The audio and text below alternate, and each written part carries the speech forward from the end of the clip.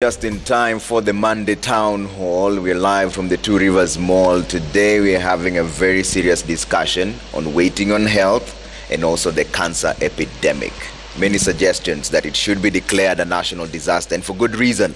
In 2018, a WHO research shows that 32,987 people died of cancer. The following year, there was 47,887 new cases. Tonight, we have some of the cancer survivors with us, but also the country is mourning the death of Bomet Governor, Her Excellency Joyce Laboso. I want to introduce my guests, beginning from my immediate right. Thank you so much for making time, Honorable Sabina Shege, Murang'a Women Rep and also Health Committee Chairperson of the National Assembly. Asante sana. Dr. Mwashonda Chibanzi, KMPDU Deputy Secretary General. Asante for making time as well. And Dr. Njoki Wamai, an Assistant Professor at USIU. Asante for making time. We are still waiting for Dr. Catherine Nyongesa. She's an oncologist and also a founder of the Texas Cancer Center.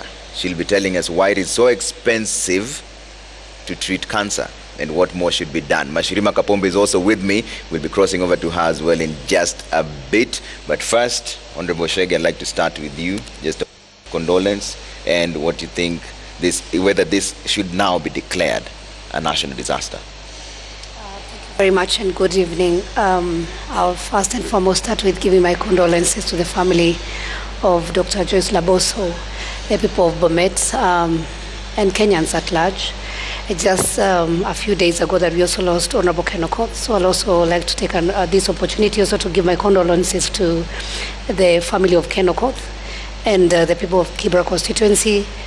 And yes, as you said, cancer should be declared a disaster in this nation, and I think it just should be addressed now from the office of the president directly. And looking from where we came from with HIV and the way it was taken to the doorstep of the presidency and the seriousness was taken, we need really to take cancer with a lot of seriousness, starting from the training, awareness. We just need to go to the grassroots and just create awareness.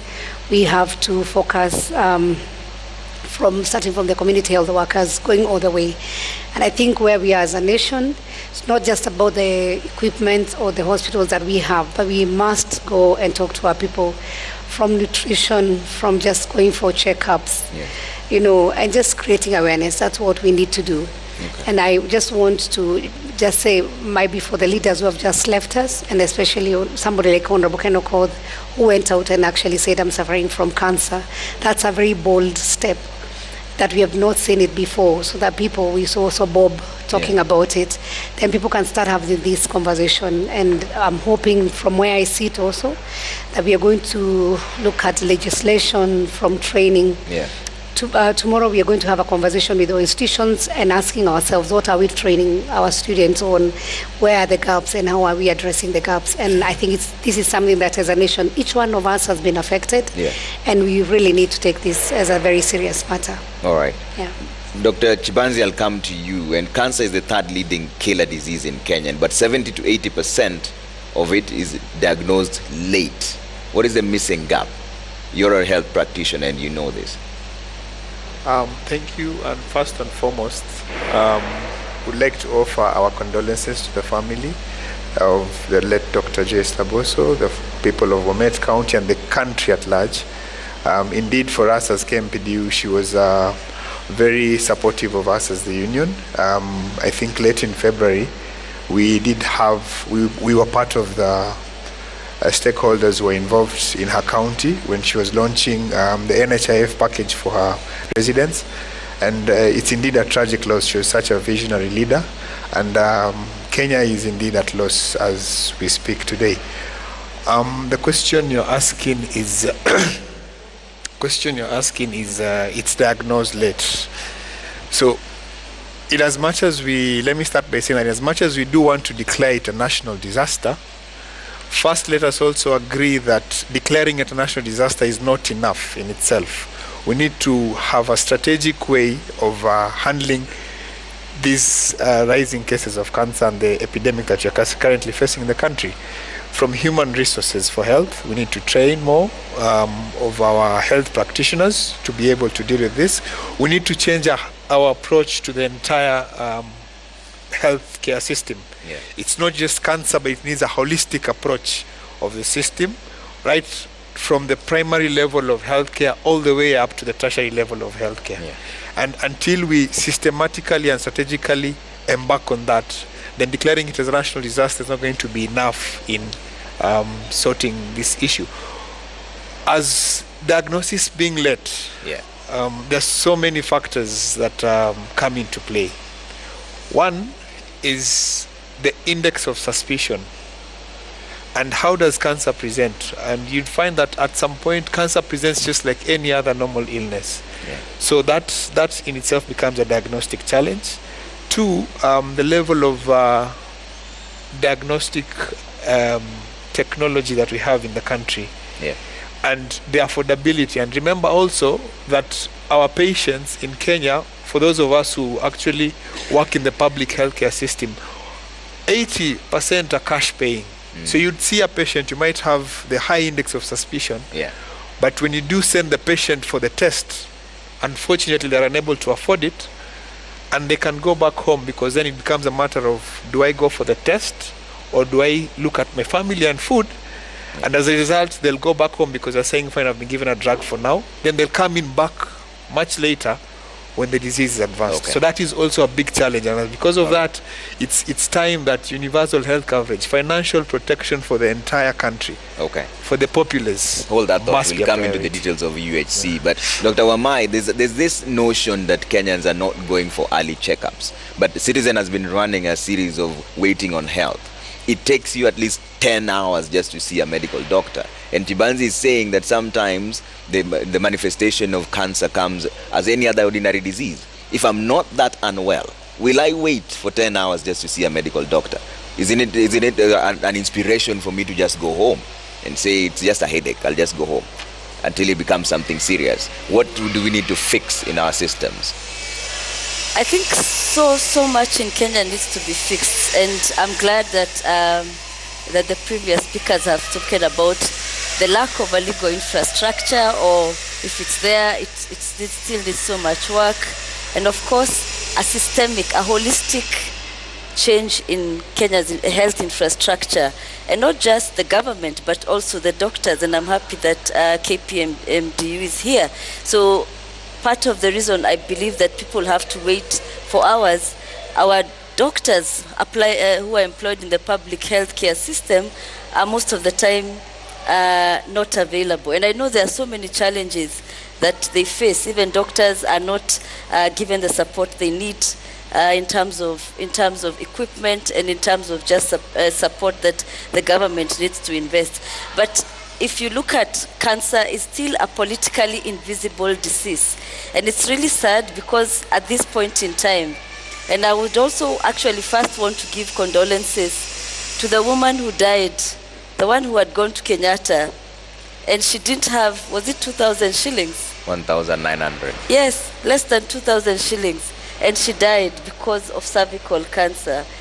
And that's an ordinary woman, and so it is urgent. And of course I give condolences to the family of Dr. Laboso. We have lost a woman governor. Now we only have two, which is really sad. And of course Ken Okoth, who was one of the most vibrant members of parliament. And so you can see we are losing people at their prime. And if we don't watch out, if we continue making cancer a politically invisible disease, so it means it is under-emphasized, under-researched, and under-treated. Yeah. And there are so many researchers, even in Kenya right now. There's like one of the leading researchers, Dr. Njoki Maina, here at the University of Nairobi. We've created a research hub right now. The University of Nairobi is one of the research hubs for the African universities. Is Parliament speaking to these researchers? There is Professor Mulemi, who has been researching, who wrote actually an ethnography of cancer, spent almost a year in Kenyatta National Hospital in the wards. So the researchers are there, but they also feel unsupported by the government. And then everybody's not speaking we're not speaking to each other. The politicians are not speaking to researchers. Researchers are not in the doctors. And so much work needs to be done. All right. And I'm happy at least we're having this conversation. Okay, let's bring in Mashirima Kapombe here, who's with some of the people who are cancer survivors. Mashirima? Na Muthoni Mate ambaye anahisi kuwa haya majadiliano huwa yanatokea wakati ambapo kuna vifo ambavyo vimefuatana. Muthoni, simama utueleze tu experience yako ilikuwaje na kwa nini unahisi kuwa hili swala halijadiliwi kutosha? My name is Muthoni Mate, founder of the Cancer Cafe, and I am a cancer survivor myself. And I just take the opportunity to send condolences, but also ask the media, why is it that the only time we get to hear these stories is when somebody passes on, or when there's somebody worth media to actually have the stories being done? Why don't you not have cases of the media personalities using the mechanism that they have to actually put the information out there of the success stories of systems that actually do work, instead of always having just the doom and the gloom and putting guys together when something major happens? How was your journey like? My journey was... did the system work for you? The system does work. Okay. I still get my medication on NHIF. I still get to see the local doctors. I still get to get my treatment locally. Okay. And I'm 3 years now in remission. So the system does have parts of it that does work. It's not perfect, but we need to highlight those little flames, so that eventually they end up becoming a big bonfire that actually caters for this, rather than the scare of one person, and that's a story that we tell over and over again. Was it expensive? Because that is what people complain about. It is expensive, yeah. But that's why you also have systems within the government, within the ministry, within the public sector that caters for that. But so many people do not know that NHIF has super cover.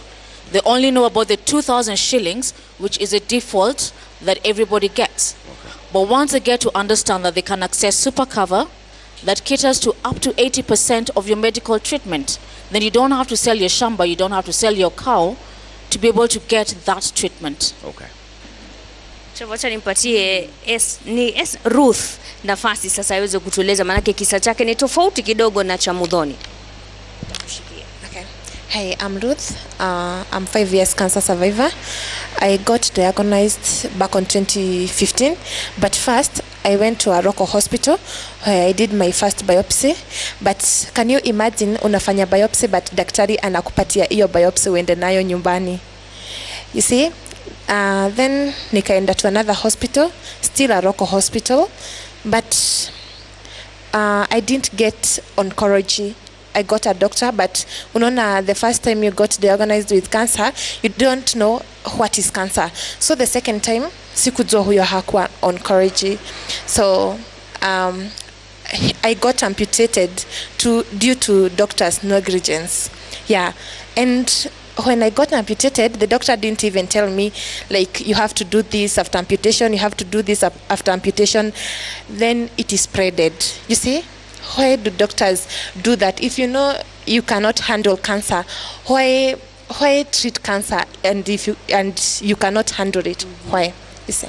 Awali umesema kuwa ulipatiwa ripoti yako ya biopsy uende nayo nyumbani. Ni kuwa hukuelezwa, ilikuwa inasemaje?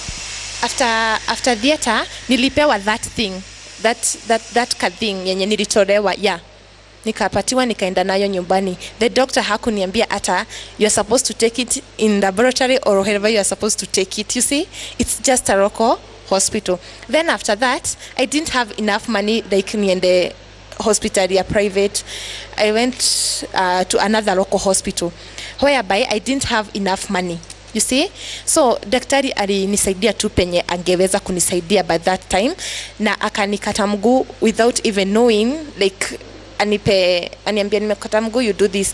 And when I took my after it spreaded, I took my x-rays ya mguu na all those things. Then the doctor that I found in Aga Khan told me that I was not supposed to be amputated because the leg haikuwa imeguza sana hata bone. I was not supposed to be amputated. So if tungepata in like tupate cancer is declared national disaster, tuweze like unaenda hospitali haina pesa mingi nini tunaweza kuwa okay, things like kuamputatiwa na you're not supposed to be amputated hazingekuwa zina happen. Sure. Labda daktari unaweza kujibu hilo swali. Daktari anaweza kufanya mambo kama yale ambayo Ruth ameeleza hapa. Anastahili kufanya hivyo? Nimemsikiza Ruth na pole sana. Unajua katika matibabu kunaweza kuwa na tofauti za vile njia itakayotumika. Daktari alimwona labda aliamua kufanya amputation kwa sababu alikuwa ameangalia labda akiacha inaweza kusambaa ikashika mguu mzima, unaelewa? Kwa hiyo utapata daktari mwingine baadaye akwambia labda usingekuwa umefanyiwa. Kwa hiyo hivyo ni vitu ambavyo hutokea. In treatment, you'd say there are treatment options, and sometimes a doctor decides to take this treatment option based on the evidence, based on what they've seen in the patient. So at this point in time, I don't think there's any doctor in this country who has undergone training who will treat a patient to harm a patient. All doctors do it in the best interest of the patient, and sometimes the missing link that I'll acknowledge could be communication. That probably the patient did not get to understand really well what the doctor was trying to aim at. But in reality, I don't think there is any doctor, and I'm very confident because I'm one of them, and I work with them, and I know them. There is none who will take an action to harm a patient. I see Dr. Wamai shaking her head. She got amputated for what she calls negligence. For? She's calling it negligence. Dr. Wamai, what do you think of it, what Dr. Moshonda just said? First, I would like to say pole sana to the speaker. I mean, yes, I know most doctors want the best and to do the best. But one of the things we have to acknowledge in Kenya, medicine has been corporatized. This is a public good, but right from, I think, the way we train our doctors, even just the way in high school, what happens? How do you do medicine? Because you got an A.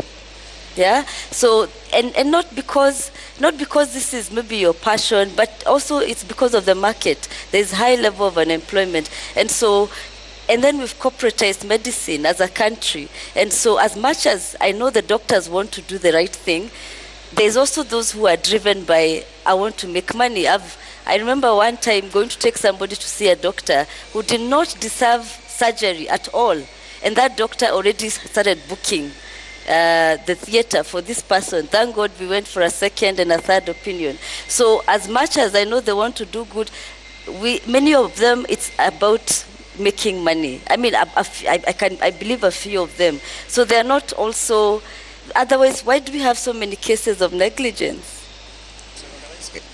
But Honorable Sabina also agrees to that. Then I'll come can I to speak? you. Yeah, you'll get a right of reply. Okay. I just want maybe to partially agree with what Dr. has said, because we have a lot of Which our doctor? people. Jibanzi or Wamai? Wamai. Okay.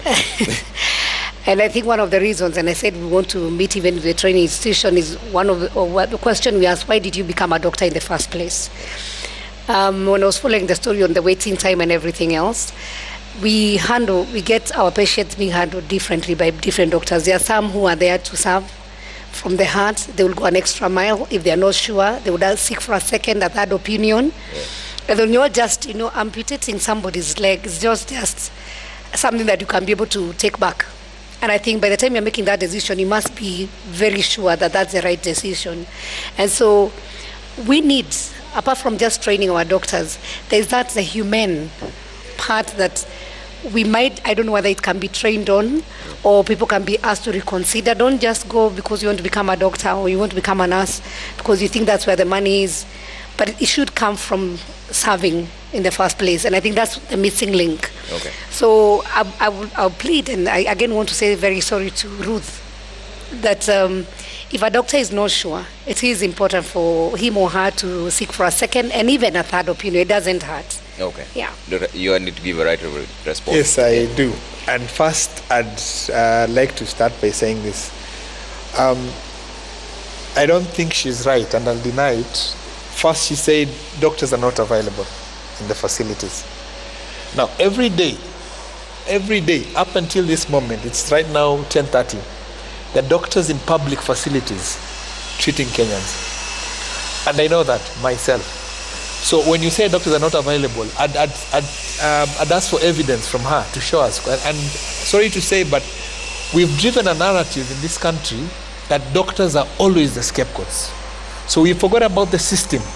we focus on the doctors. So you believe the system doesn't work? It's and I said the system is broken. Thank you for using the word. The system is broken, and we need an audit of the system to fix it completely. That does not mean that the doctors are not part of the system. They are part of the system. Let me ask you, Trevor, let me just put it out there. These standard 8 pupils, KCSE pupils who pass the exams, get A's. When you go and you interview them, most of them will tell you either want to become a doctor or an engineer. And most of them do not do it out of the love for money. I don't believe so. But if you're talking about commercialization of health, which is talking about corporatization of health, it's not a Kenyan phenomenon, it's a global phenomenon. And this is where we've literally killed the public healthcare system and made the private healthcare system an alternative. And as a result of that, it becomes about money. I can tell you for sure, private hospitals are not about service. They're about, these are corporates. It's about profits and business.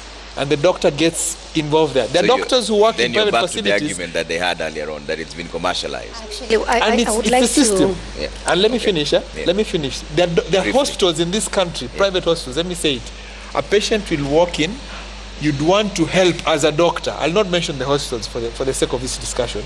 And you'll be told, unless that patient has money and paid, you are not allowed to touch that patient. I've witnessed this myself. I've talked to my colleagues and they have to sit back and watch as patient. I know a radiologist who resigned because a patient came, she was not allowed to undertake the necessary investigation because the patient could not pay, and she said, I can't handle this, and she resigned from the private facility. All right.